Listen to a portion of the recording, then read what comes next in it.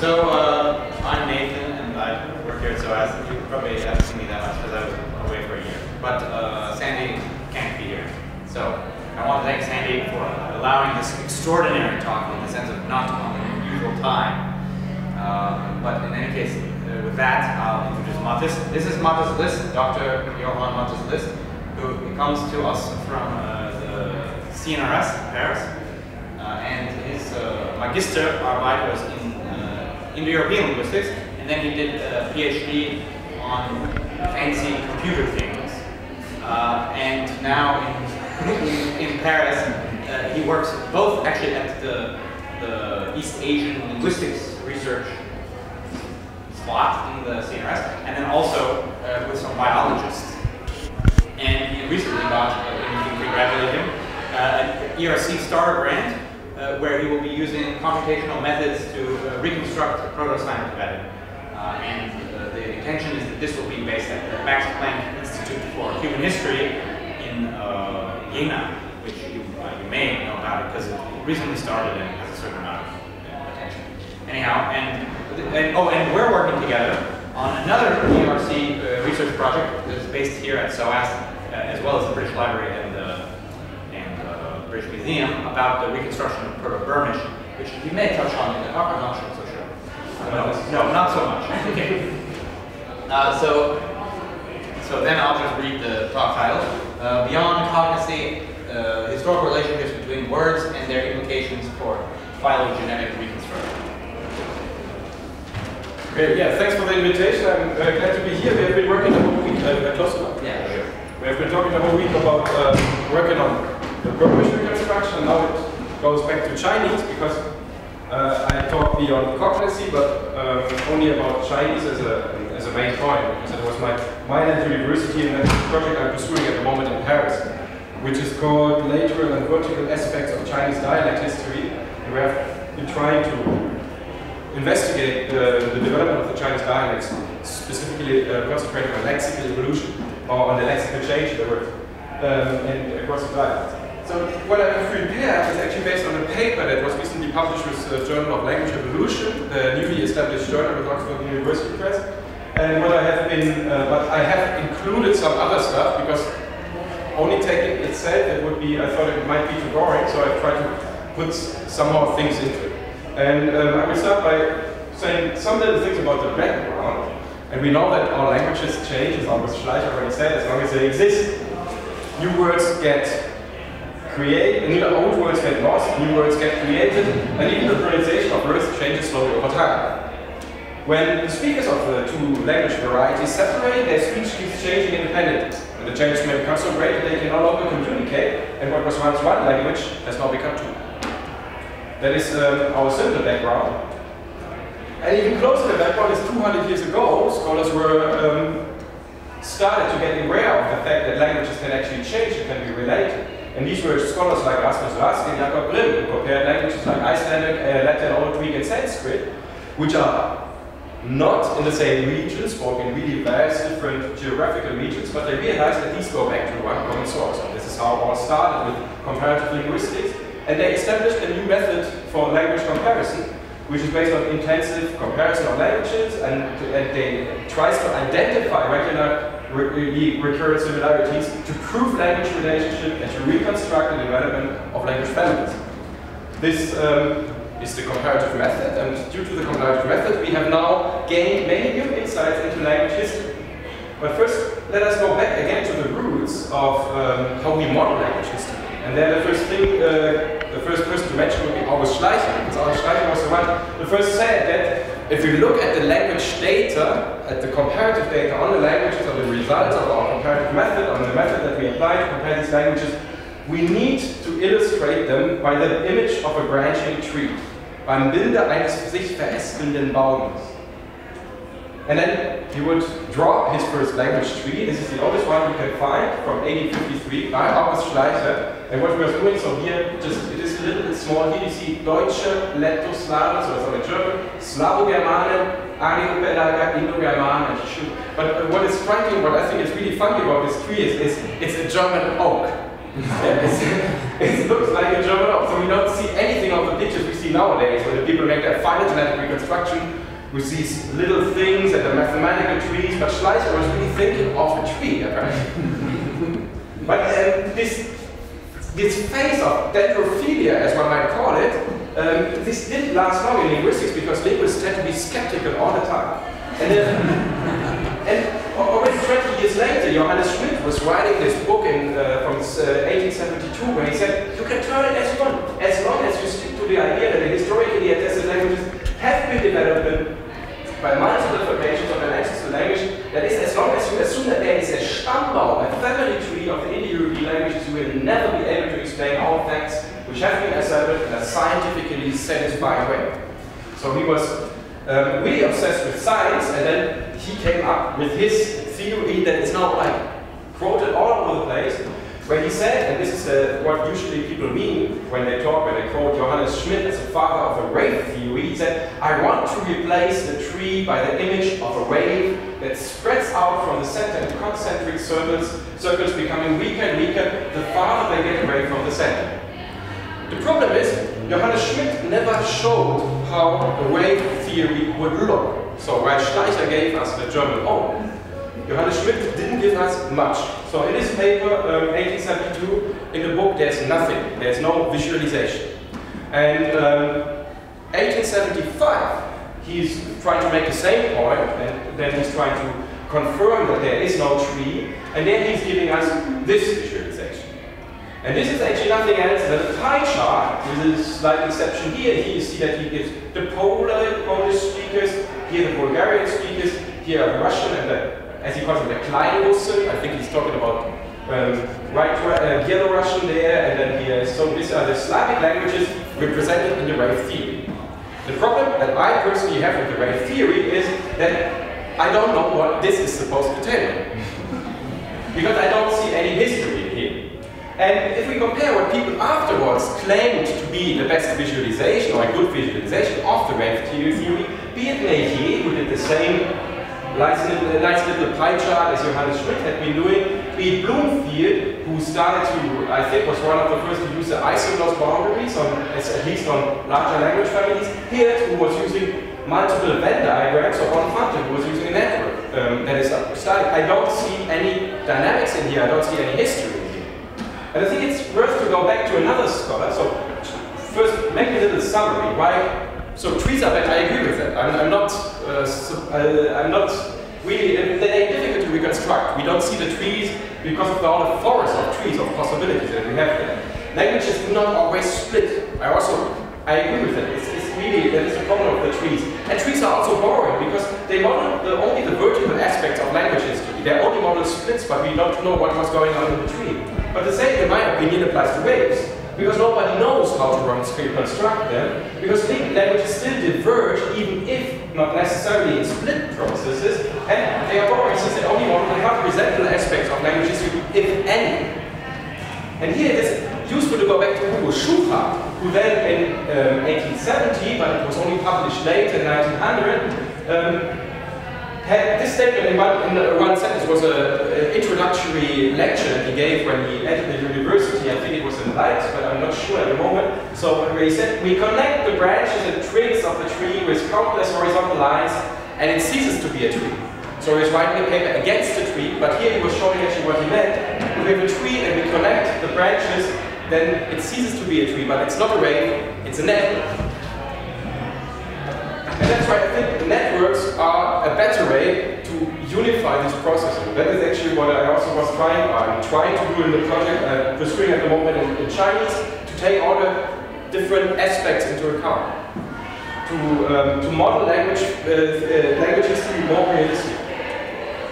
But now we have a problem. And this is actually now going from, I won't show you any networks on the Chinese dialects because I couldn't do that because there was another problem.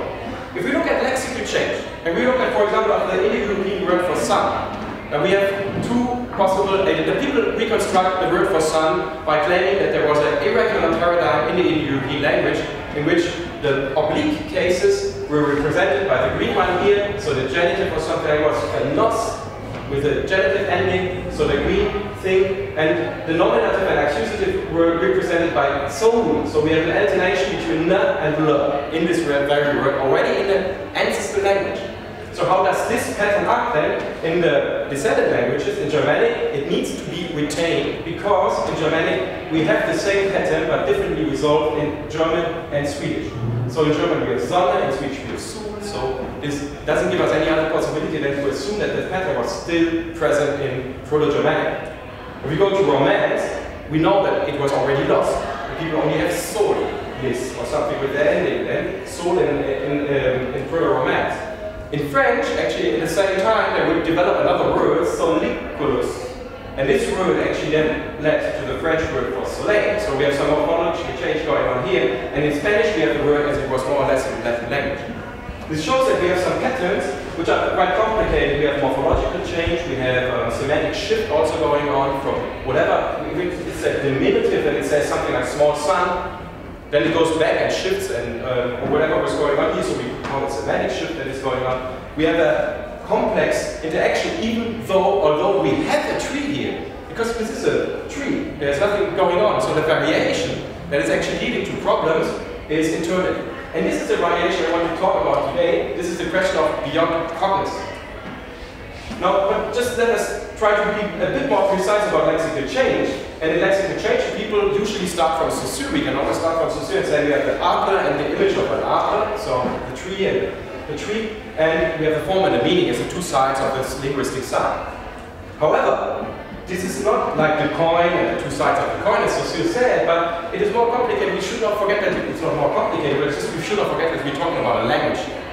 And it's a triangle. It's better to think of it as a triangle because the language is important. If I only have a meaning attached to a form, it doesn't say anything unless I know which language I'm speaking. And if we go for this, we have three ways by which lexical change can happen. Lexical change can happen along the form, so the form can change through morphological change. It can change along the language, and this is actually something where I would say it switches from one language to another, so this would be borrowing or contact-induced phenomena, and it can change along the meaning. This makes actually more or less depicting the things as in the example that I gave for sun. And here Givardin, in 2007, he used this schema in order to show that the different variations of, as he calls it, different dimensions of lexical change. Stratic change, as he calls it, semantic change, and morphological change. And here are just a few examples. So we have an old High German word for head, it's Kopf, and it meant something like a cup. And then now today it means the head, so Kopf. And in standard German, and if we want to make a verb out of it, then we can add a little morphological change, and then we have Köpfen, and we can use our head to play football. And here we have a borrowing case where we have actually morphological change, and from the English word for World Cup, we would borrow it into German, but we retain the word in the German word, so we say Weltcup. It's not C-Cup, it's Weltcup, it's misspelled here. And so this is just illustrating these different variations. Now, the other point is, what I'm working on at the moment is quantitative approaches. So, and this is actually where biology comes in. As I'm working in two departments in Paris with a biologist and with cyanologists, it is important to talk a little bit about that before I come to the point.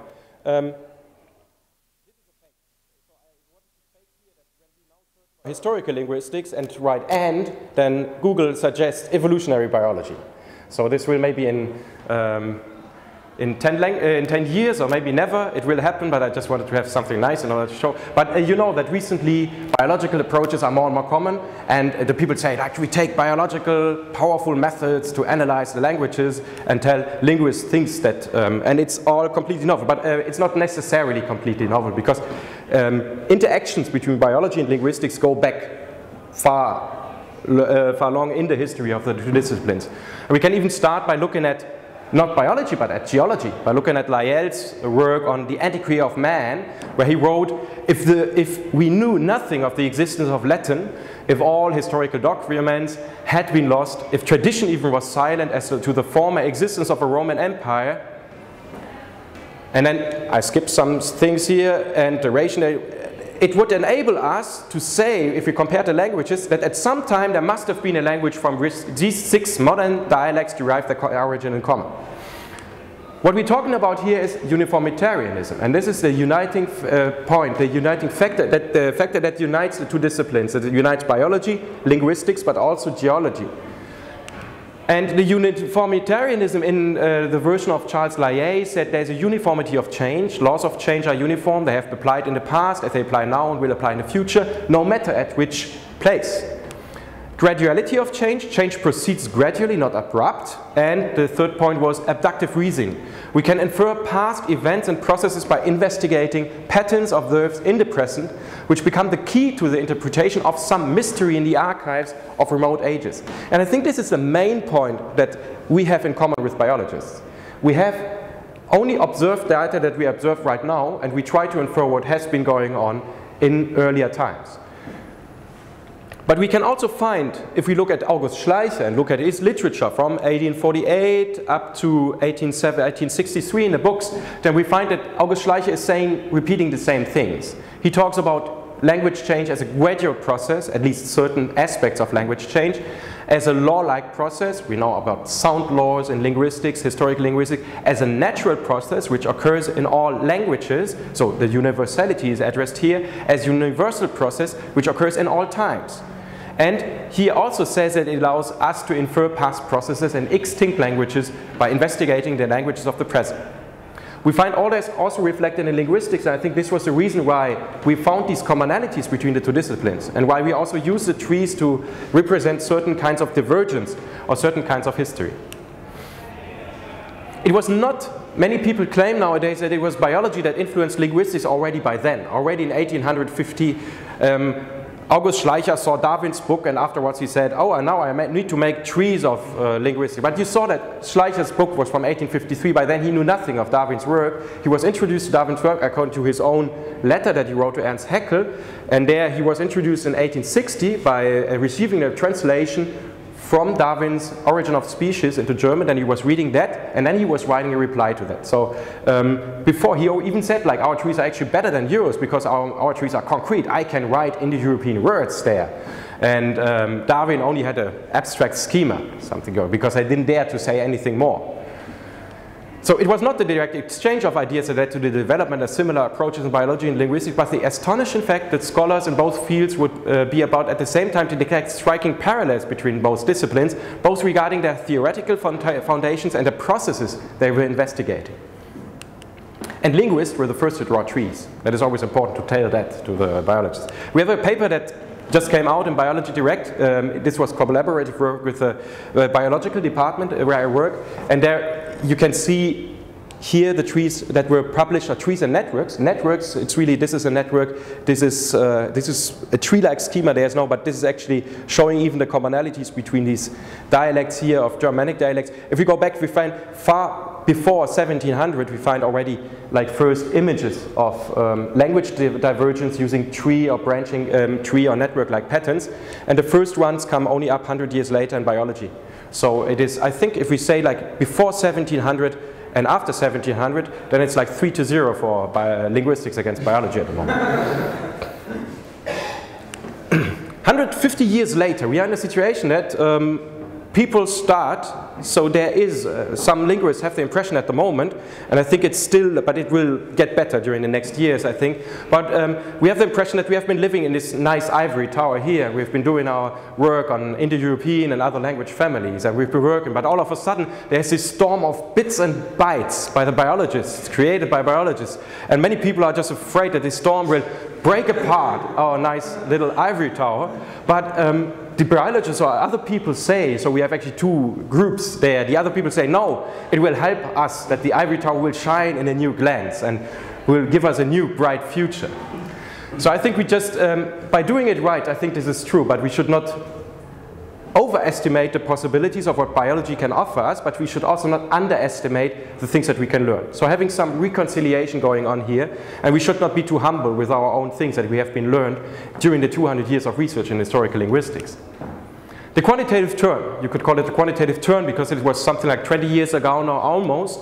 More and more papers turn up where they say things like Indo-European and computational cladistics, language trees, classification by numbers, classification of the world's languages, Indo-European tree, and networks. That is one paper where I was involved, why I put it there, but the quantitative term was way earlier. It was like in the beginning of 2000 that the people would start using linguistic data and biological methods. How does this look in general? And this brings us actually right to the point what I want to talk about. How does it look? Usually people start from concept list, from SWOT lists. They start a lexical word list, they have a word list, and the word list has some head words, basic concepts. Basic concepts, so we wouldn't compare fridge, a refrigerator, or something like that. We can only compare words where we think they were also present 2,000 years ago, 4,000 years ago, 10,000 years ago. So we take words like hand, blood, head, tooth, to sleep, to say, and then we translate them into a couple of languages, like here, like into German, English, Italian, and French. And then we code them for cognacy. So we code them by saying that German and English are cognate. They go back to the same root in Proto-Germanic. We know what we know the history pretty well, so we just code it in this way. So we give it both the same ID. It's a one here. For Blut and blood, it's the same 3-3, and Italian sangue and French sang is actually also the same 4-4. So we code them in this way, and the colors just illustrate where we have. Here we have a tooth is reflected in all 4 languages. Now, how do we use this in order to reconstruct something or to do a quantitative analysis? We tabulate it by showing actually still the basic concept, and implicitly we have the knowledge about the protoforms here, but this is only implicitly because it's not used in the analysis. But you can see that the Proto-Germanic form, which was blue in here, is now still blue here, and you see the hand, and now the question is, this form is present in English and in German, so in these 2 languages, but is absent in Italian and French. So by doing this trick, we can actually tabulate the data and have a file that we can actually directly feed into biological software that then tries to infer a tree from that by saying that this pattern gives us some indication that English and German are closely related.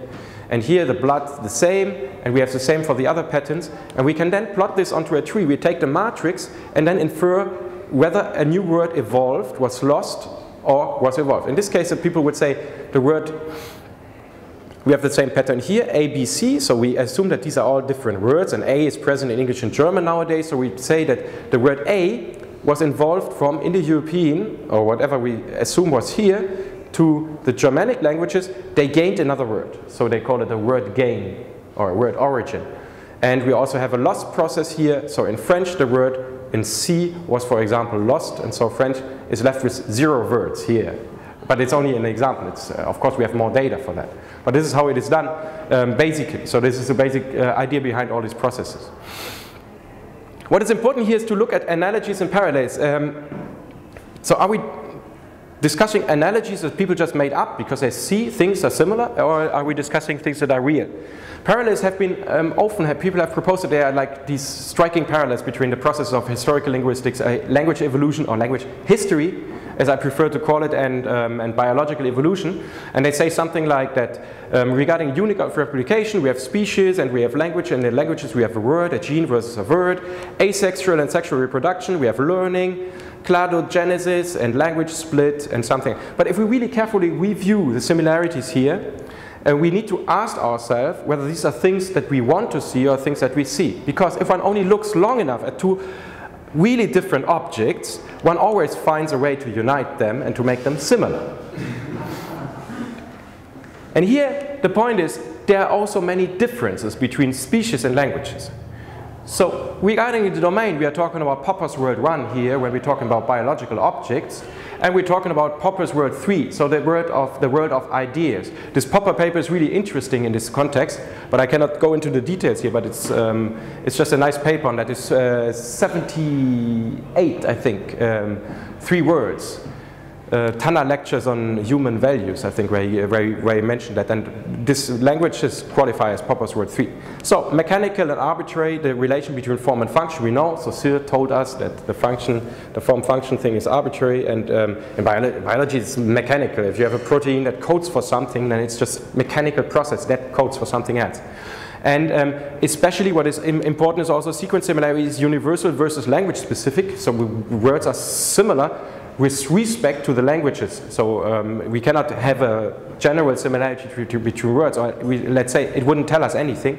And the differentiation of language is definitely not necessarily always tree-like. As we have in most species, they evolve in a tree-like manner in biology, but not in language history. Difference in the alphabets, quickly to talk about that, because it's always interesting, and it's interesting how it takes a long time to explain biologists that fact.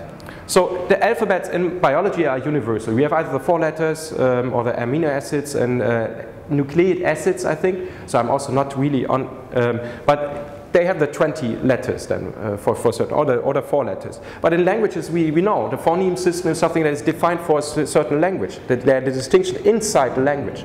So it's language specific.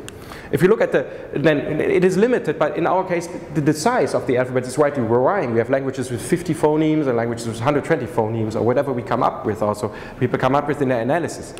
And our alphabets are mutable, because they change. We know that when a language changes, then it changes certain sounds, and this means that the alphabet changed. So we could even think of, imagine that in the future we will start producing new sounds that have never been used before. Or we could think of a situation that in the past people were using certain sounds that are no longer in use nowadays. So we could think of certain things like that. You could think of similar ideas in biology, but in languages it's much more easy to think of scenarios like that. So the difference in the process is here it comes to the very point that is a problem of the analysis, as people show it nowadays, with the gain, loss, and the loss of words, what they call then the gain and loss of cognate sets. They make an analogy between genes and words, and they say what they call homologs in biology and cognates in linguistics. But this is completely different. The term homology was coined by Richard Owen, who distinguished homologs as the same organ in different animals under every variety of form and function, from analogs as an organ in one animal which has the same function as another part or organ in a different animal. So nowadays it commonly denotes the relationship of common descent between any entities without further specification of the evolutionary scenario.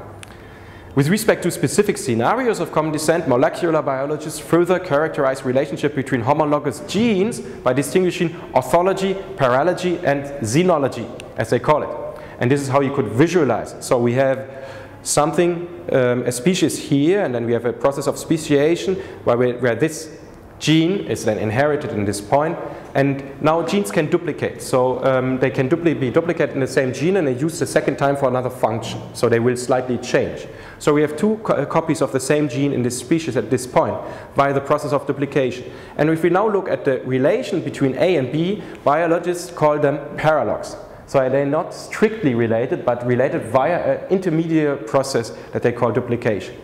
Now the same is, people realized in the 50s when they looked at bacterial evolution and realized that they evolved so fast, we cannot really explain what is going on there, that this must be horizontal. This must involve lateral transfer of genes, because otherwise you could not explain that they adapt so fast to new environments. When they detected that, this meant that they need to define another category of relatedness between genes, and this is what they call xenologs. So we have a lateral transfer going on from here to there, introducing a new gene to this species. And now, if we look at the C, we know it is a xenologous relation with all the other in the extant species. You can easily see, or what I've tried in my dissertation in 2014, I have tried to compare this directly and then add terms for linguistics, because I thought it's a good idea. So we have direct, indirect involving lateral transfer as a common descent, we have orthology, paralogy, xenology. In linguistics, when we talk about cognate words, we usually mean the both. We don't make a distinction. We don't make a distinction whether there is something going on that is further changing a word, like morphological change, semantic change. We don't care about these cases. Some people say there is something like indirect cognate relation, but this is only in the handbook by Trest that I found this. So we have many empty spots also. We don't have a way to directly say these words are completely without any change going on, like cognate. And we have no way to actually just denote all the words that are historically related.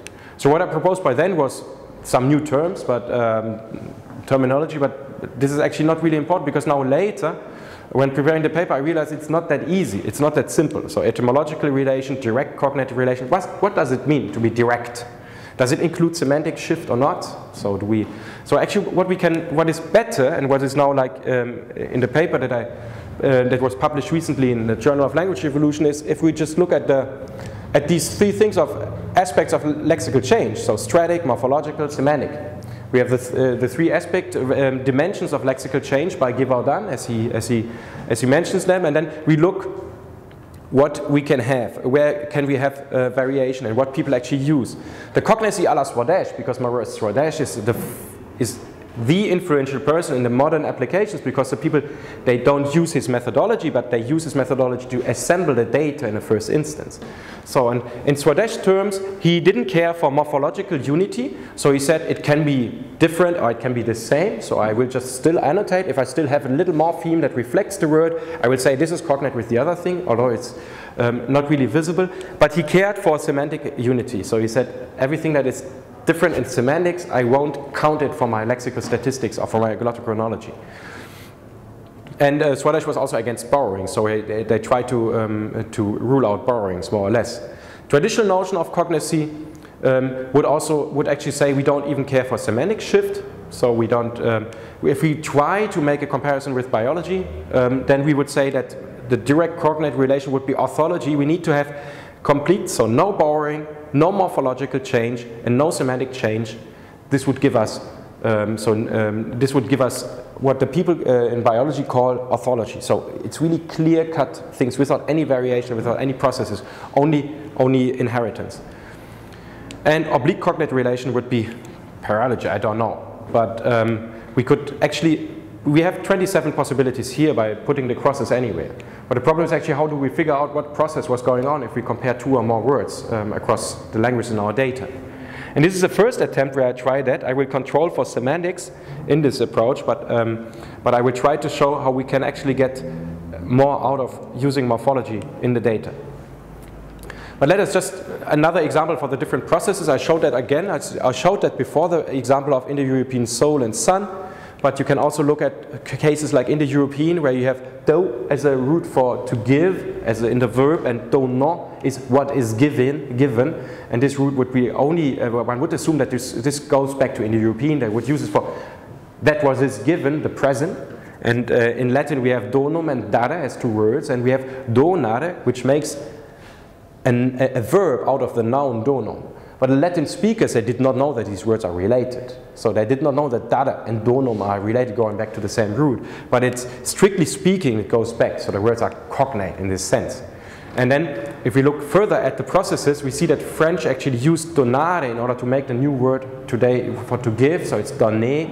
And in Italian, we have dare, which is to give. So we see that there is a clear process of replacement going on, because the French people would really deliberately choose that they do not discontinue the use of the word dare to express something that means to give, but use another word for that. A semantic shift going on there from the word, and but this is not captured in the current databases, because the databases would usually say that all these words are cognate, which is just problematic. A last aspect is difference in the processes in semantic change.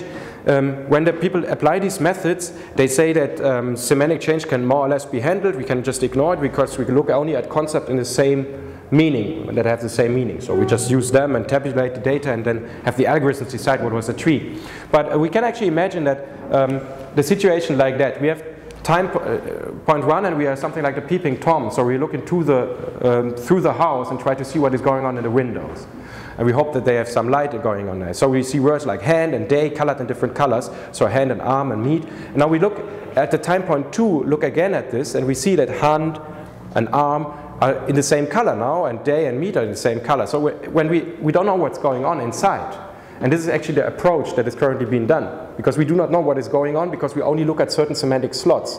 But what we should do is actually, by uniting them and looking at what was going on in between. Because if we open it, then we could maybe find certain processes that actually lead to this. So sun might replace the word for day, hand and arm might merge and mean the same as it in the Slavic languages, or meat and animal. We find all these cases in the language all over the world. So the point is actually, this approach, what we have, is something like looking at through windows, so really looking through a glass darkly, and then trying to figure out what was going on.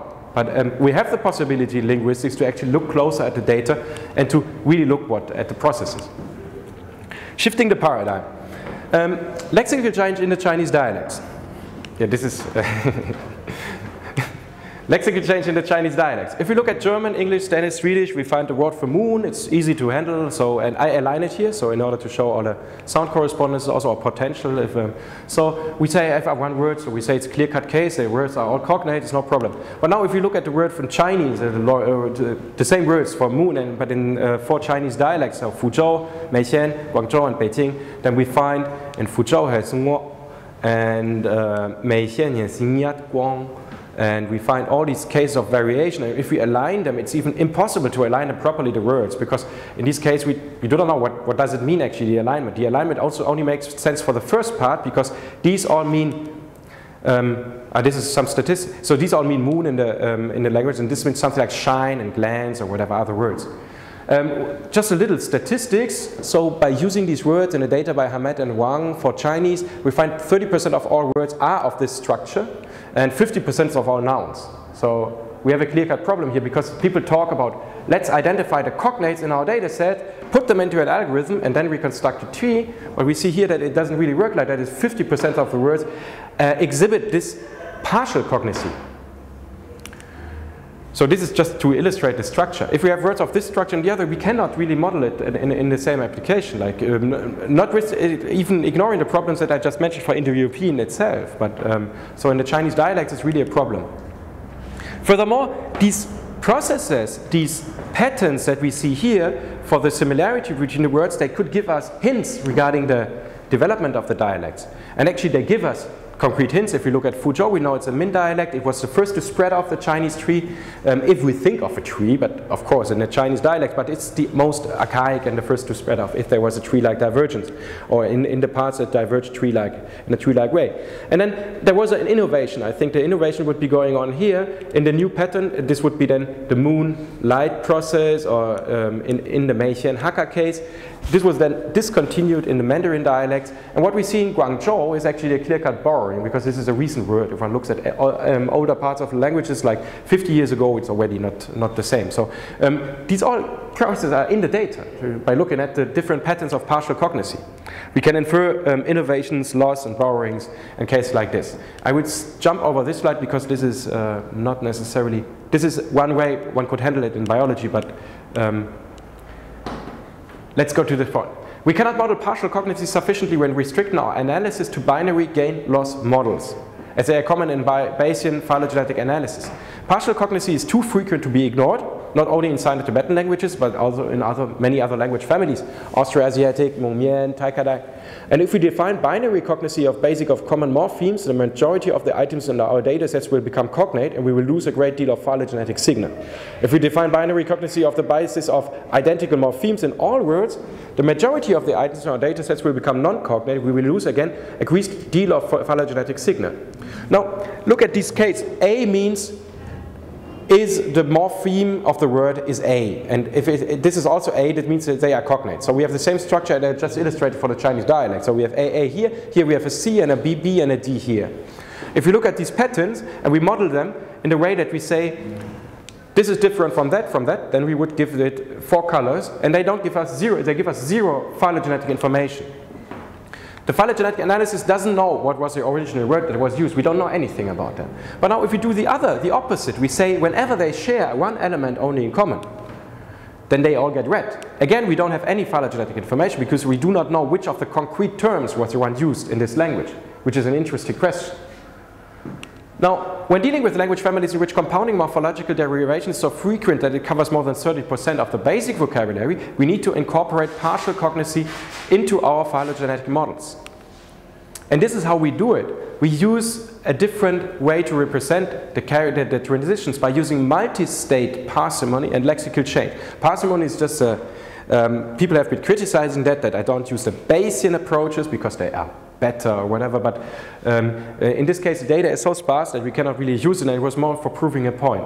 But multi-state means essentially that I try to define every word that is different in terms of this, in terms of its morphological structure, as displayed here, will be modeled as one state in the same slot of concepts. So we have a state AC, and then we can define certain transitions between these states. So we can say to get from AC to ABD is really difficult because we need to lose the C and need to add the B and the D. But if we have an A, getting to AC is rather simple. So A is yellow, A getting to AC is like this, and if we go from AB to ABD, as in the blue case, it's even easier.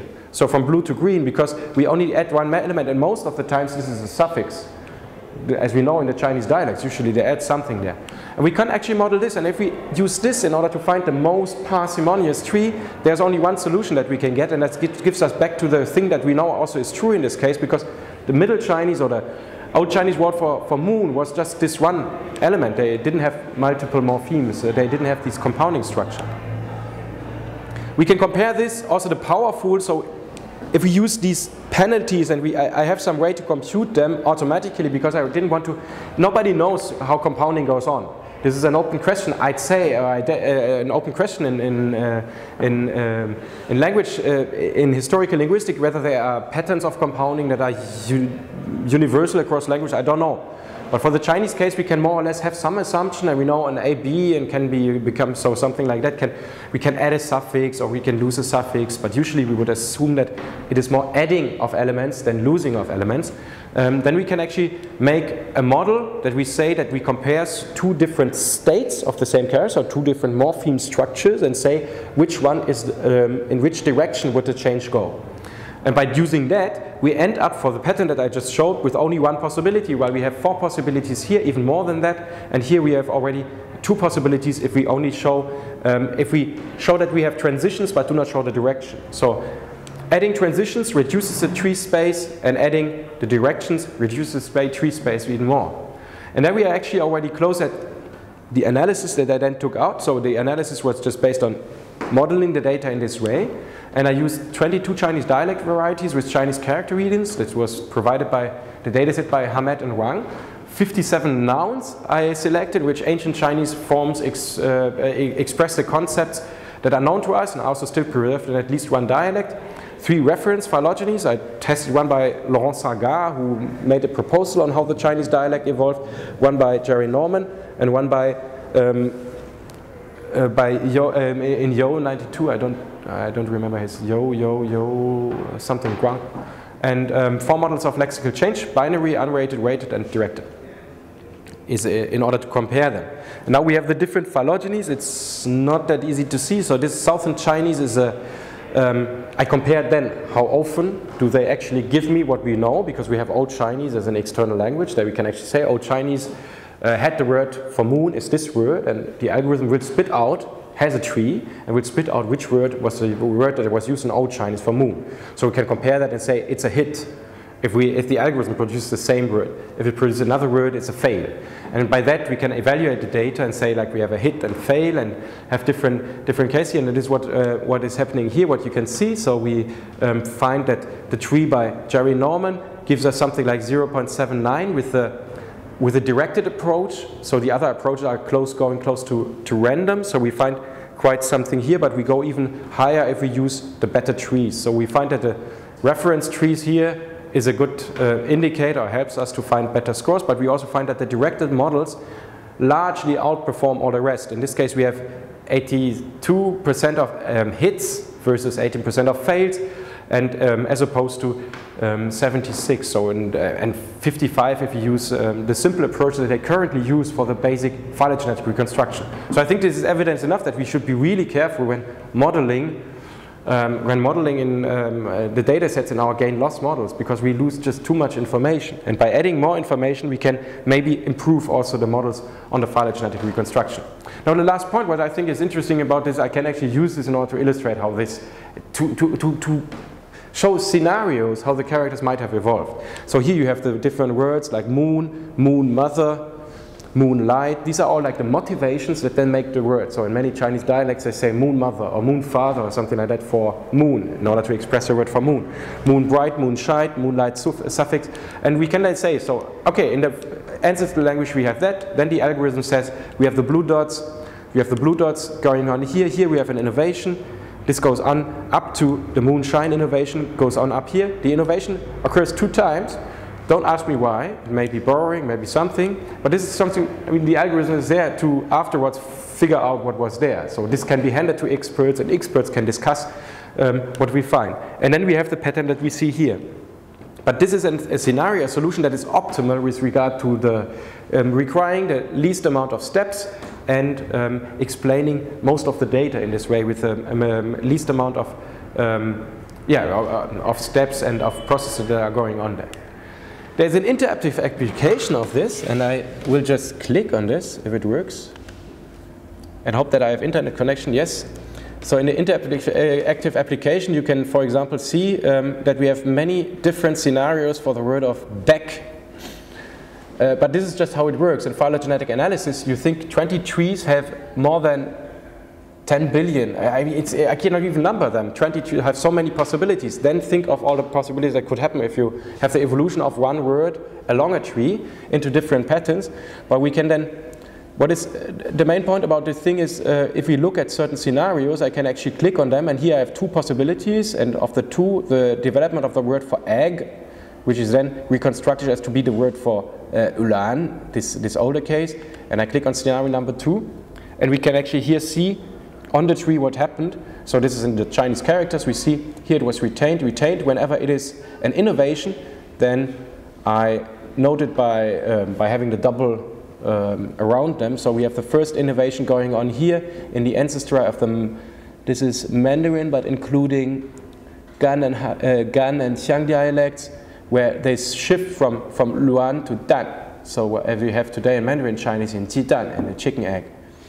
So this is an application that's just, I think what is important about it is just that linguists can use this and look at it and maybe also criticize the approach and say that I took some bad numbers, some bad data, but maybe also learn more about the patterns of lexical change in the Chinese dialects or in other dialects. So I think now we are here, and I think this is already close. The outlook is only the typical blah blah blah, because one needs to always to have this, so it's great future, and we need to be nice to each other, and we also need to save the environment. And I think here, I thank you for your attention.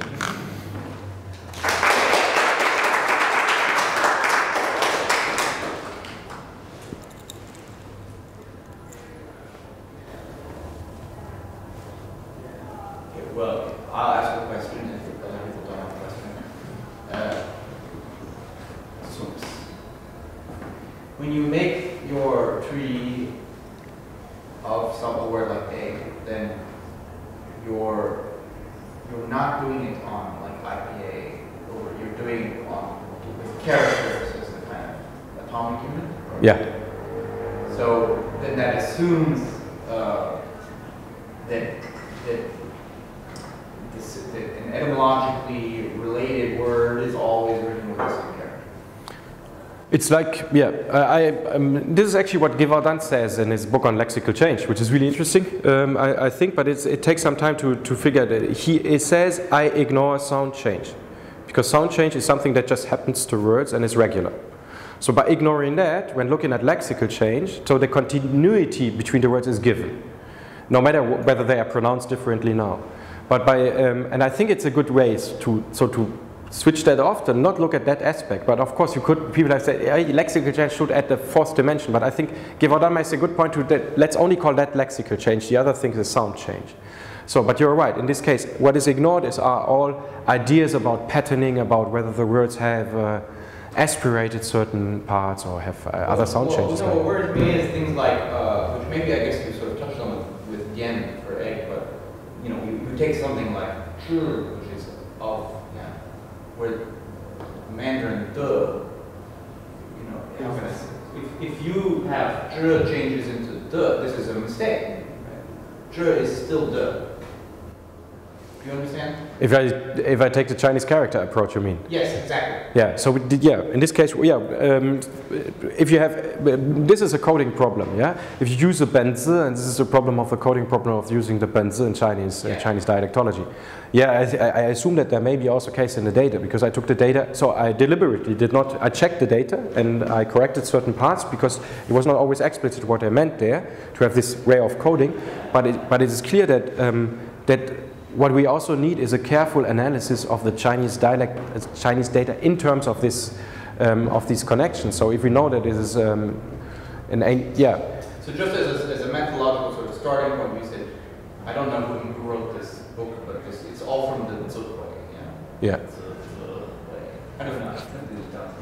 More or less. I mean, Wang Feng made it, it's actually, he published it in 2004, but since then it's not available online.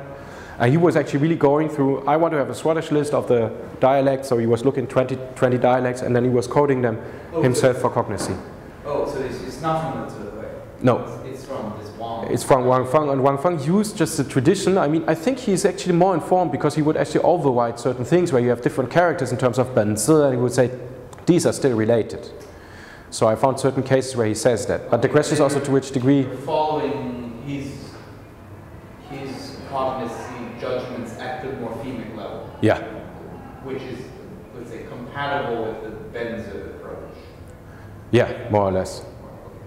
But of course, I mean, this is something that is important to be kept in mind. Also, that I mean, as you also, if the data contains certain things, then an algorithm can be as shiny as it wants. If the data has certain things that don't work, then I think in this case, it's more like, for example, I have my suspicions also that I think Wang Feng tried to.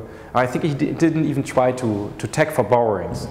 But there are many things that are going on there that are laterally transferred. I think there are some inconsistencies. So if a pattern evolves 2 times in the same way, I think it's rather unlikely, and it looks more like there are borrowings going on in the data.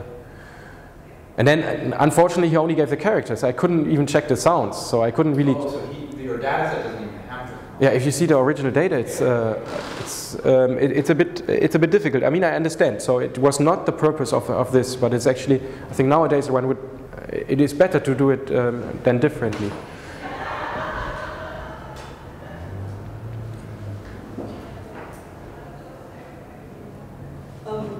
Yeah, I have a question. I wonder about your opinion about using kind of similar methods where possible to examine structural things. So we're working on a kind of morphosyntactic level. If you want to see kind of morphosyntactic cognates, so we're looking at a set of Bantu languages and looking at certain structures, and sort of exploring to what extent these kind of phylogenetic and other type approaches could be used. I'm just wondering, interested in your opinions on. I think in these cases it's really important to think whether one is really talking about cognacy or independent development. And we have many more instances where we just don't know. So we could say, I mean, the people use grammatical data usually in the typological databases. They use them as saying, like, if we have SVO in this language and SVO in the other language is cognate. It's potentially, but Chris, is it really cognate? I mean, is it really going back to the same development? This is a problem with structural data that one always has. But if one has structural data that is, I think what is really also needed here, the main idea here is to say, we linguists have some idea about directions of processes, and directions give us valuable information. So if one has an idea on morphosyntactic patterns, for example, that you know that this pattern can only evolve if before it was something that, or it can only go in this direction, this is a valuable, this should not be thrown out. So the computational people usually claim, no, let the data decide, the data will decide everything. But I think, why let the data, so it's like, it's also we need to like the algorithms also need to be guided by us. If I buy these automatic vacuum cleaners and put them in the wrong room and then say, oh, it didn't clean up here, and then I complain about that, it's also not. So why not open all the doors for them?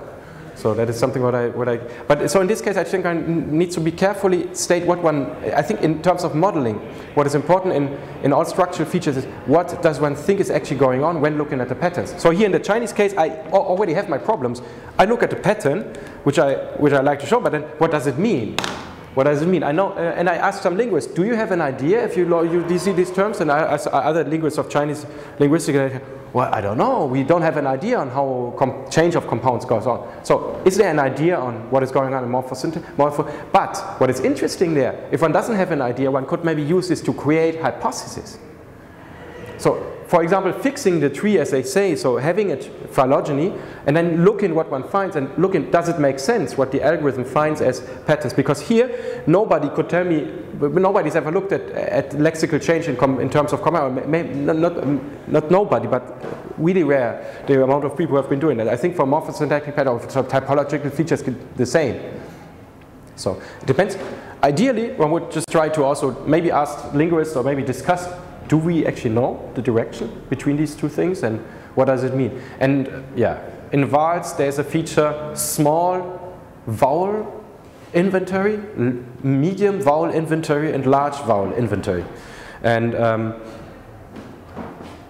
what does it mean in terms of change when you plot it on a tree? So the people would say maybe it needs to go from medium via medium, from small to large, but then some linguists have their objections against that and give always examples. So yeah. Is this tree just based on the moon example? Or is that like based on more than... this tree is based on the intuition of Laurent Sagat. So in this case, I took the trees that are already there. So it was just proving, so it was not that I proved the point that we can reconstruct better trees, but I just took the trees in order to see how the patterns evolve then, to show that even we can model the evolution of the patterns. The next step would be to use this method, if it turns out to be good, to reconstruct trees itself. But here it's actually based on Laurent Sagat, who has some idea and some innovations. So that's not the computer that... No, the computer filled out the slots in order to say what was present in which point. So which word was where. But which tree came out best? Laurent's. I mean, that is just, yeah. So actually I keep trying to... Because you were working in the same office as him. I keep trying to show that the tree maybe has... I shouldn't say that on YouTube maybe. No, but I'm really independent there. But of course I'm glad if I find something that confirms tree. But to be honest, so far it's always Laurent's tree that turns out best. And it's different data sets that I've been using.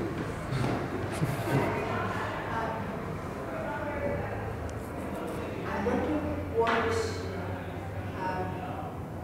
what effect, if any, the fact that Mandarin is imposed as a national language has it had any impact? In another study, what I did, it had an incredible impact. And actually there are things we cannot handle in trees at all, because we have this language, as we in German would say, the Dachsprache, that is like roofing all the other languages, like this roof language.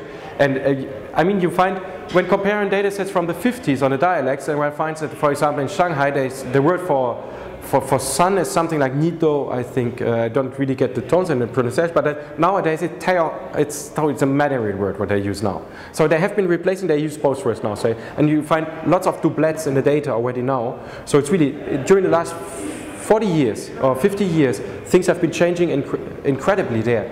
And why should that be maybe even different in the past? So let's say 1800, where they had different overarching languages, or languages that were more present.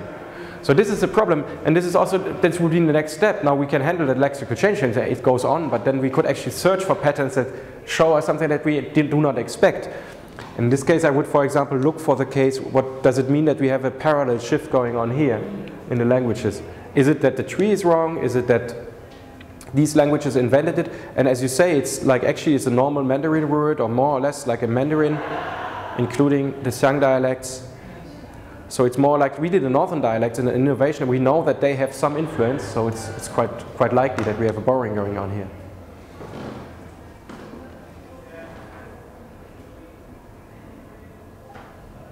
So just a comment about the discussion of the, let's say, structural cognacy. There's a paper by Calvin Watkins called something like Problems and Pseudo-Problems and Syntactic Reconstruction or something, which I found a very nice meditation on inherited structural patterns, which you can do in Indo-European. He says, look at archaic context and abnormal syntax in archaic context. So something like funeral orations or athletic competitions. These are nice, Indo-European things. And then if there's a syntactic structure that occurs in in those contexts, two languages, which is abnormal synchronically in that language, then you can say that's an inherited piece of syntax. I think that's a very nice, yeah. But it's a lot of work. It's more work than assembling a set of features and then mapping their own language and then comparing afterwards, because there you need to look for the irregularities in the languages already. No, but I agree with that. If you really want to go for the homology or for the cognacy between these elements, then one needs to go that way, then really decide. Or one uses trees. I mean, trees are also, they serve one purpose, and one purpose of the trees that is useful is that trees can help us where we don't know the history. So if we do not know semantic change, but we have a set of cognates, and then we do not know about the directions, the preference direction of semantic change, we can try to have a computer figure out what was the most probable solution, or what are general patterns that we find there. Then I think it's useful. And or in sound change, we know most of the time, we know the directions. We know a P becomes an F more likely than an F becomes a P, and but in other cases, like where we don't know, it's this is the other possibility then. But for that, it's important that the things are related. So we cannot prove any relationship with them.